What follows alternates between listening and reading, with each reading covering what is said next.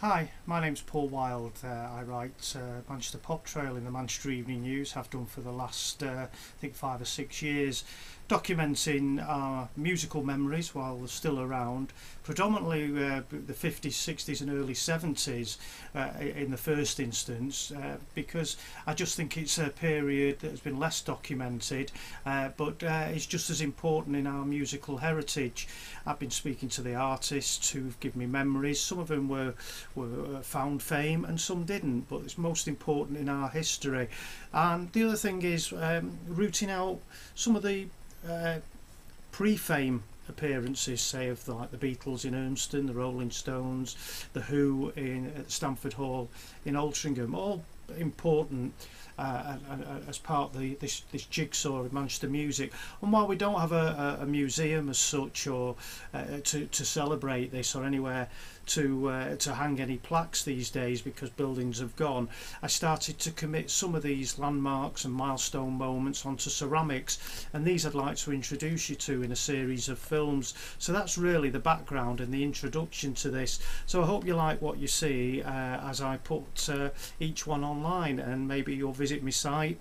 Some of these are available and I can make them to order if they're specific and have a memory that appeals to you. So please take time out and have a look and contact me. Okay, cheers. Hi, it's Paul Wilde, Manchester Pop Trail. Just want to introduce you to one of the earliest pieces I did to celebrate a musical landmark in Manchester pop and in UK history, really. It became an influential programme, and although it's not commercially available, there are clips of this on YouTube.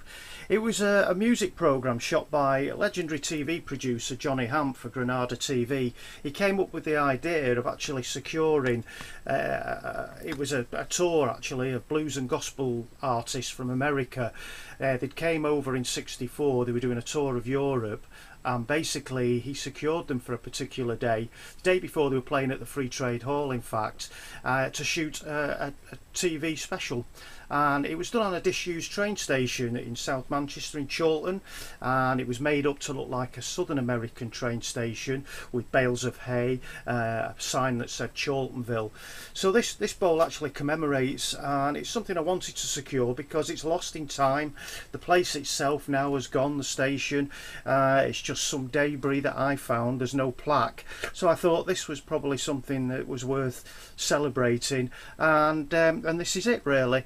So the bowl itself commemorates the particular day when it was recorded, which was the 7th of May 1964, and also the artists that were involved.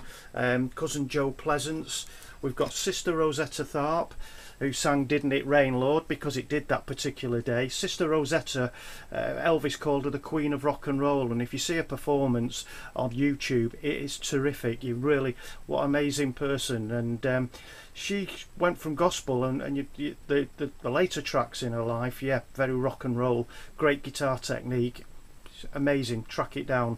So we've got Sister Rosetta Tharpe, we've got Sonny Terry and Brownie McGee, and of course Muddy Waters, where he walks along the track. In fact, I interviewed Johnny Hamp, and he told me that the train, although the station was disused, was out of use, so basically the line was live, and they had the timetable, and they had dolly cameras running along the track, and at certain times they had to come off it, clear the area for a train to come through.